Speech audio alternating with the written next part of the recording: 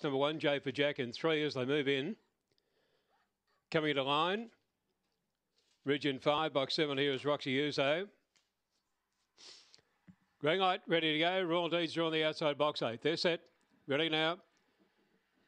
Racing, Henny Matilda on the inside began okay at wide. Channel and Kim Speed and Justin behind them. Then came Ridge. Now worked out to be second. Getting up on the inside there is Sweet Coconut to be third as they go down the back straight. And Henny Matilda the leader. Went by 4 and second spot is Ridge, followed by Sweet Coconut. Then Channel and Kim over on the outside, followed further back then by Roxy Uzo. Royal Deed along that bit of Folk Slow and also J for Jack coming up the back straight. Henny Matilda led 3. In second spot is Ridge and a gap away third is Channel and Kim. In the straight though, Henny Matilda's clear. It'll win by 3.5 lengths to Ridge and third spot Channel and Kim. A gap there to Royal Deed. In behind them then came Roxy Uzo.